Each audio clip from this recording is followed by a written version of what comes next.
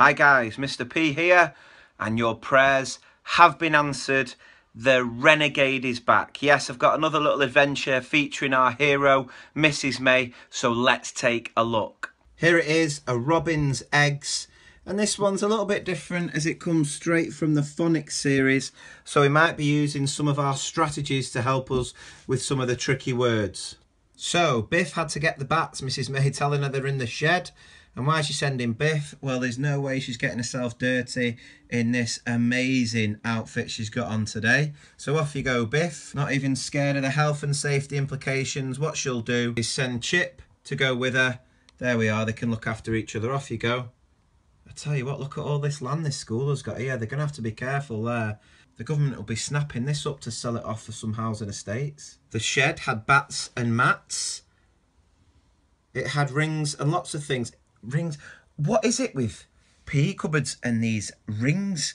What are they for? Every school has more of them than anything else. Like one football, about 100 and odd rings. What do you use them for apart from balancing on your head? Right, I think there's been a bit of an argument here about who should unlock the shed, and then Biff's just give it, listen, Chip, I will unlock the shed, putting a foot down.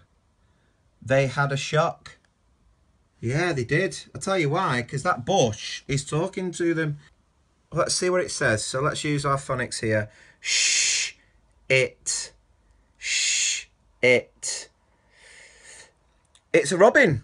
There we go. But like I say, this bush is, I mean, it's like straight from the Bible here, like the burning bush. A bush is talking to them, so it's nothing about the robin here. They're thinking, well, how's this bush communicating with us here? The robin was in a bush. All right, so it's the robin speaking to them, is it?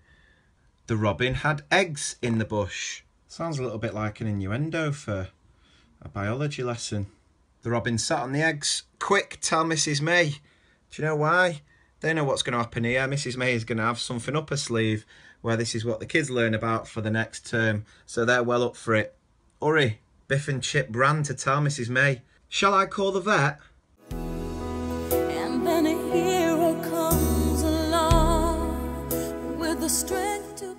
No, says the Renegade. Who needs a vet when you have Mrs. May? Mrs. May put up a big net. Look at that. She's doing it all by herself.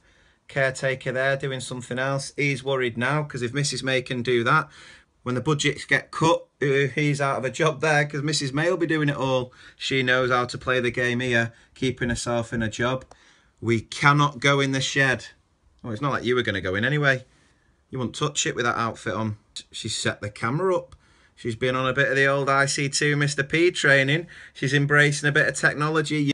Go on, girl. Health and safety covered there with the tape.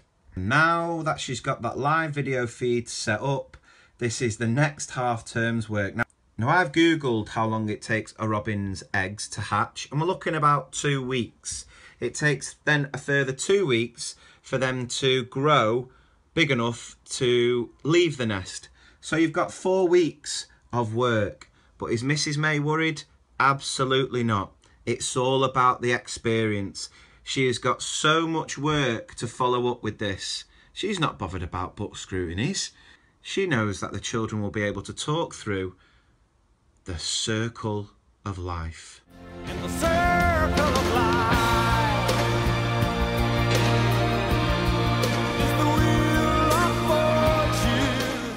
Although she's starting to look worried here towards the end because all this writing they're going to have to do, she's panicking about this interim framework, thinking how the heck are they going to be shifting formalities when they're talking about these chicks? So here they are, celebrating these robins. Off they go to fly the nest. Caretaker's angry. He knows he's out of a job when these budget cuts come in because the Renegade can do it all. So there we have it, Mrs. May guiding us with lots of examples of how to enrich the learning of the children by watching a live feed of baby chicks growing for about a month. So I hope you enjoyed that. If you have, please do like and share. I'll be back with another adventure with the Renegade soon. Have a good week. See you later. Bye.